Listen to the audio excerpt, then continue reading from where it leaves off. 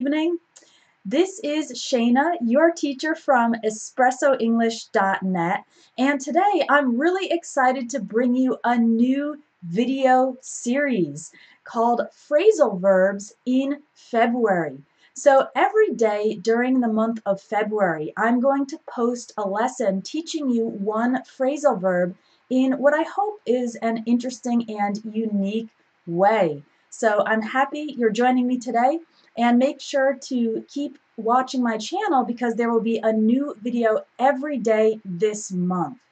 So before I get started and explain what we're going to do today, I wanted to tell you that I actually have a course called Phrasal Verbs in Conversation, which aims to teach you 500 of the most common phrasal verbs that we use all the time in spoken English.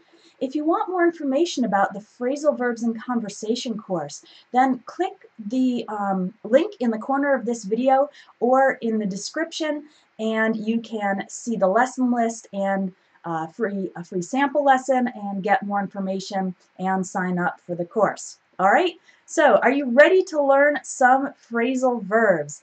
Today's phrasal verb is track down. Now, this is how these lessons are going to work.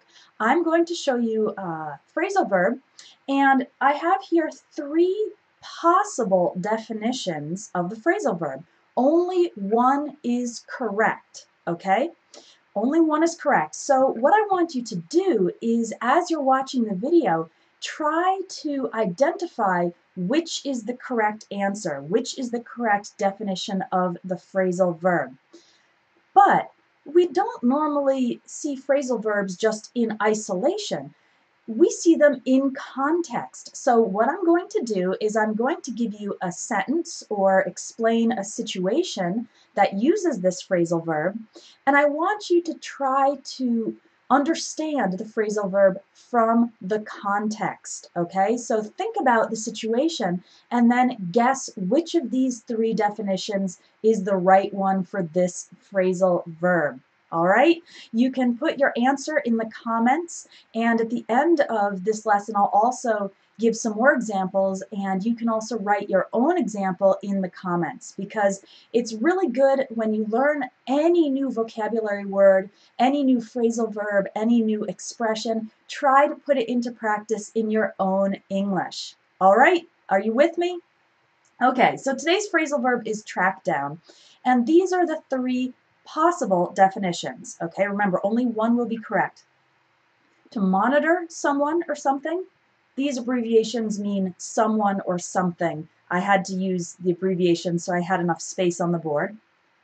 Find someone or something after looking for it, or use someone or something in a negative way. So which one is correct? Okay, let me give you a situation.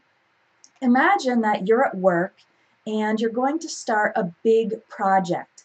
And this project is similar to another project that the company did in the past. So your boss asks you, please track down all the documents from the previous project and send them to me.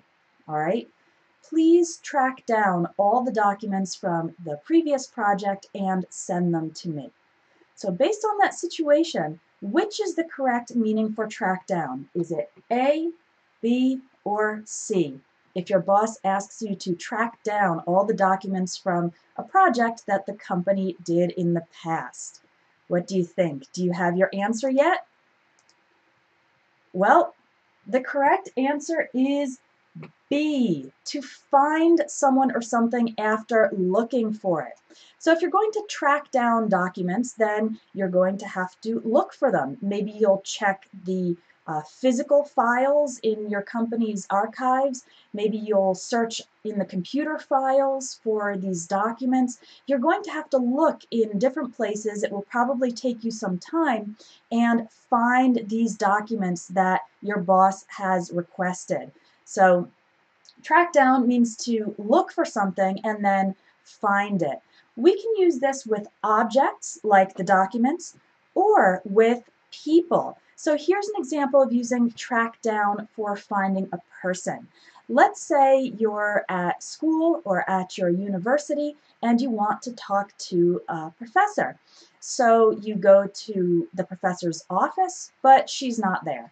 And then you go to her classroom, but she's not there. And then you go to the library, but she's not there. And finally, you find her in the dining hall, in the cafeteria. So you could say, I tracked down my professor. She was in the dining hall. That means I was looking for her for some time in various places, and I finally tracked her down. I finally found her in the cafeteria. All right? Another example of using track down for finding a person is when there is a crime committed and the police try to track down the suspect, the person who they believe committed the crime. So the police will go to that person's house and they will go to that person's place of work. They will look in all the typical places you might expect to find that person. They are trying to track him or her down. They're trying to find him or her. All right?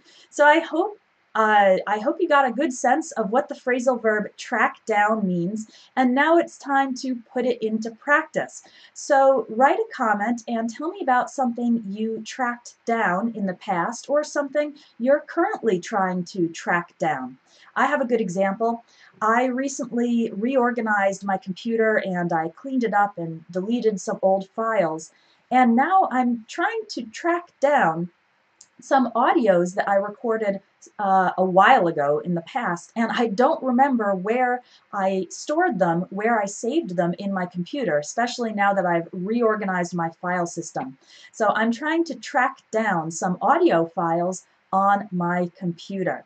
So how about you? What's something you tracked down in the past or you're currently trying to track down? Make sure to leave a comment so that you can practice this phrasal verb.